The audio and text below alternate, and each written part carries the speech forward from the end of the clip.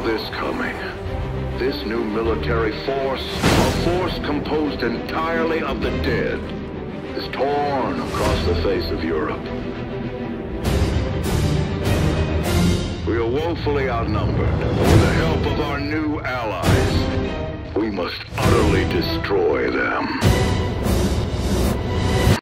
After Berlin, the zombies spiral out of control. Hitler himself calls for Operation Barbarossa to take the fight to the Russians. Instead of the Germans triumphing over the Russians, thanks to Dr. Straub's undead army, the zombies break the Eastern Front in an overwhelming fashion. Hitler is losing control of his zombie army as they turn on his own men, but the Nazi shepherds do their best to drive the zombies into the enemy's heart. During the hysteria, an opportunity arises for the Bureau of Archaic Technologies. They begin to perform surgical strikes against the regime to topple the enemy and zombie army.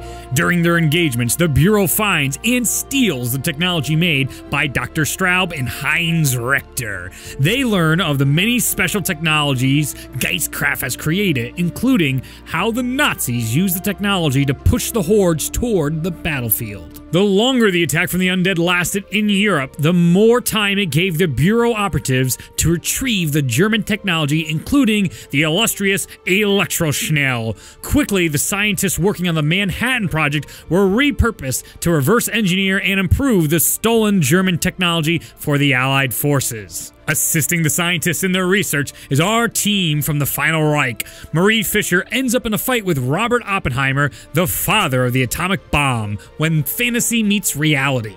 The zombies are overwhelming the battlefield, causing our heroes to become desperate. In their desperation, they decide to reforge Barbarossa's sword in the hope that the legend about granting great power is true. This leads to the conclusion that the sword can only be reformed from the mythical location of Thule. The Bureau learns that the Nazis were looking for Thule through Operation High Jump, which was an attempt to establish primary base of operations in Antarctica in December of 1946. The team tracks the Nazi exploration to New Swabia in Antarctica, where they believe the Germans found Thule. Desperately, the Bureau sends our main characters to reforge the sword in an attempt to find answers to the zombie madness. At this time, the zombies are overwhelming allies across Europe.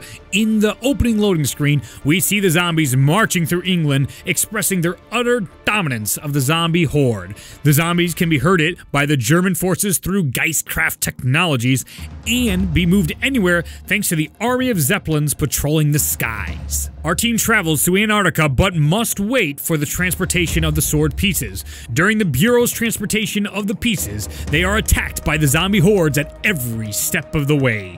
Inside Chapter 1 of The Tortured Path, our characters use the caravan to move the sword pieces to the nearest port, because the Nazis control the skies. The caravan is torn to pieces, causing the hilt of the sword to be locked behind a door in a house in Spain.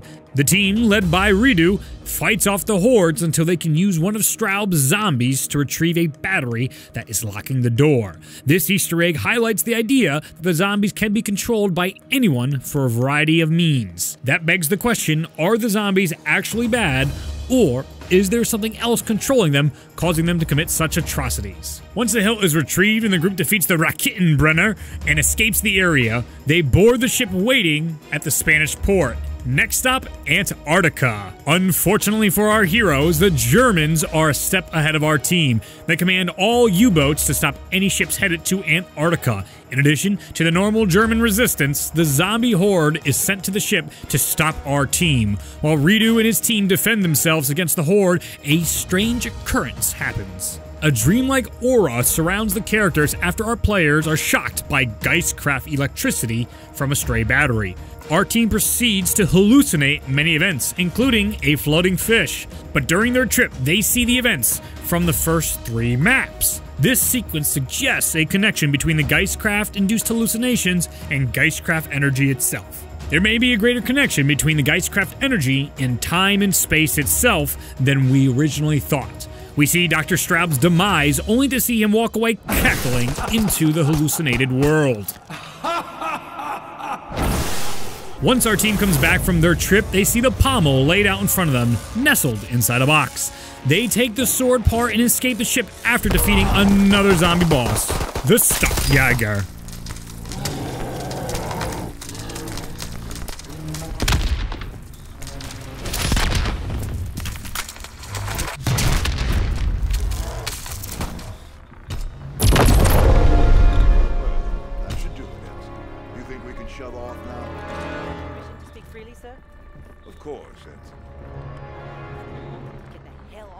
them straight. Watch your language, Captain. Finally, the Bureau reaches Antarctica as our heroes have begun their investigation of an ancient cave. The Bureau begins dropping in the sword parts to our team as they figure out how to polarize the pieces of the sword. This expedition is headed by the newly promoted Jefferson Potts, who takes the role of the commanding officer of this mission. He leads Marie, Jefferson, and Olivia into the cave while the Mountaineer covers their flank. Marie seems to be the most affected by the evils in the cave. Each character comments on how the cave is starting to drive them mad, but Marie sees shadows of her brother everywhere. Did you see that? In the shadows. What was it? Nazi. It looked like a man. A young man. Get a hold of yourself, Murray. Inside the walls of the cave, Klaus's voice echoes warnings to our team to run away or scolds them for not listening to his warnings. At times, our players even believe they see a ghostly Klaus appear before their very eyes, only to have him disappear the second they blink.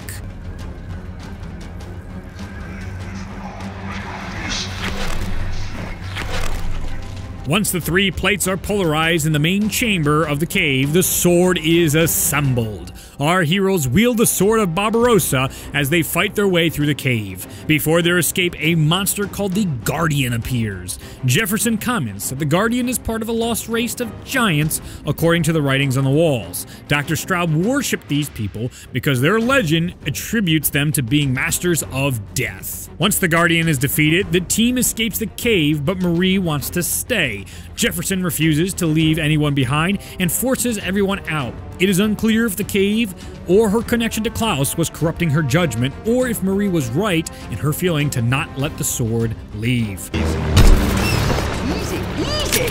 We just forged an antediluvian sword out of blood and witchcraft while undead jobbies were nipping at our nethers! I can feel it too, Jefferson. We were supposed to bring the sword here and leave it. No, we are not meant to leave. Coming down. We've got to move now. In a moment, mate. Did you see this? No more time, is it? Leave it.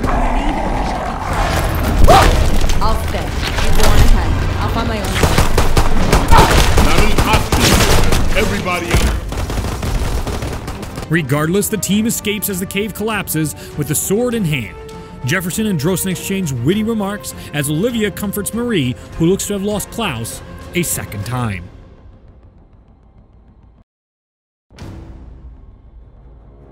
Slowly, the camera pans out and we see the Geistkraft energy shooting out from beneath the ice, possibly suggesting that Barbarossa is awakened, or the entire world can now be influenced by Geistkraft energy. No matter the truth, the sword being reforged has massive implications that will be shown in the next DLC. Thank you for watching my story video on the Tortured Path. If you enjoyed this video, you may want to check out my previous story videos about the Nazi zombie storyline or some of my Treyarch zombie videos as well. Feel free to express your reactions and criticisms of the newest chapter of this storyline in the comments. Have a wonderful day, and I will see you in the next video.